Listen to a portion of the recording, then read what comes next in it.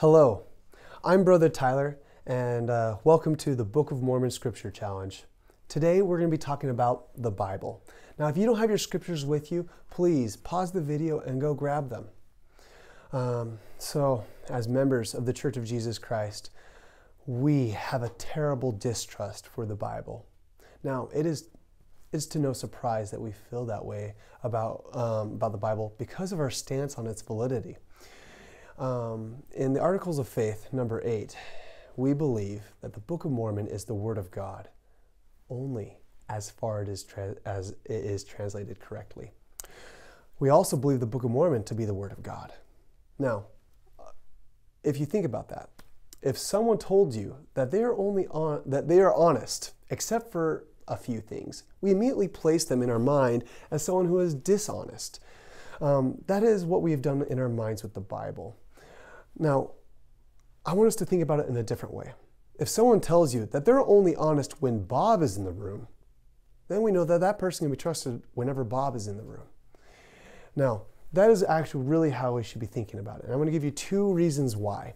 The first is, as a member of the Church of Jesus Christ of Latter-day Saints, we should trust the Bible because it is always honest when compared with the Book of Mormon.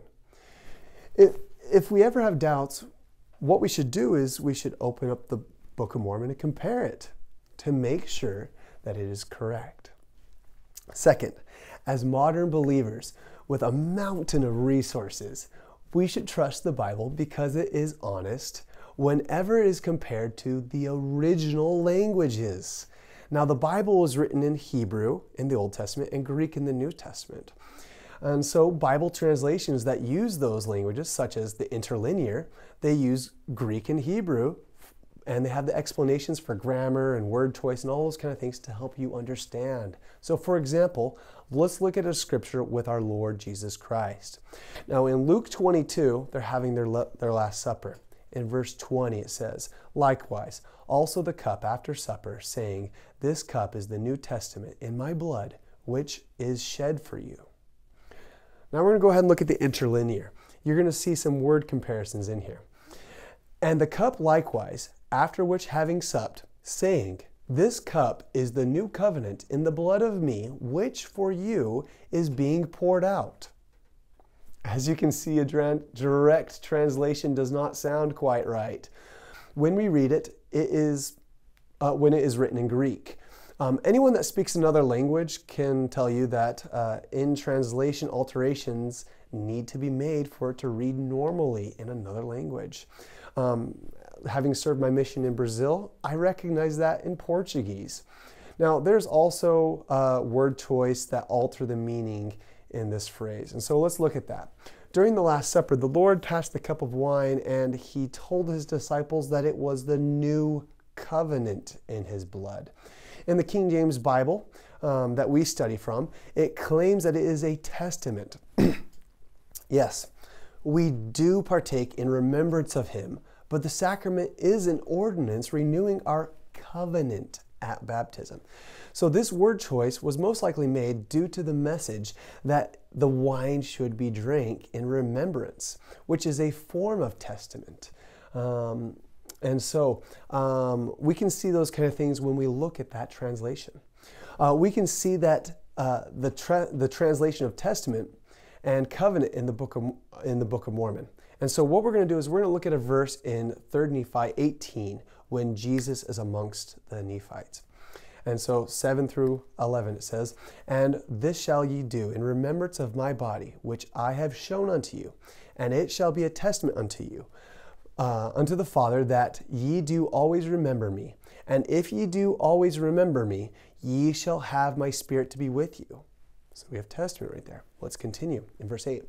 "And it shall come to pass that when ye have these words, he commanded his disciples that they should take of the wine of the cup and drink of it, and that they should also give unto the multitude that they might drink of it." So right here we have that it's a commandment. In verse 9. "And it came to pass that they did so, and did drink of it, and were filled.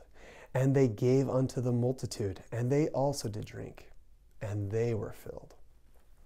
So we have them passing around and drinking.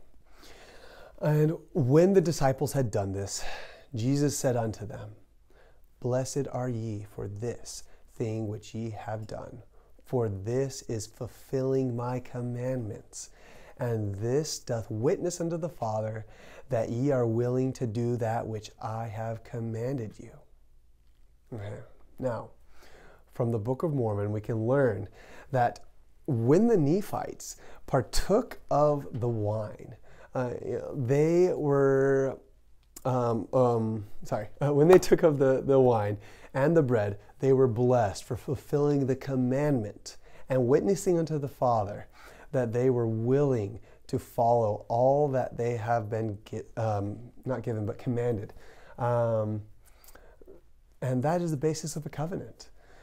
We can also see that it is a testament in these verses.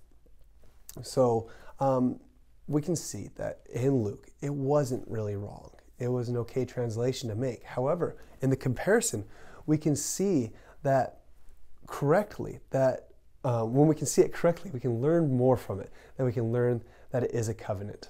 In this example, we can see that if you are willing to take the time to compare the scriptures, then you will be able to learn a lot more from the Word. Now today, we can look at a way that we can prove the Bible with the blessings of modern resources. Having done this, I hope you're able to see how we can trust the Bible. Over the next few videos, we'll look at more ways that we can look at the Bible.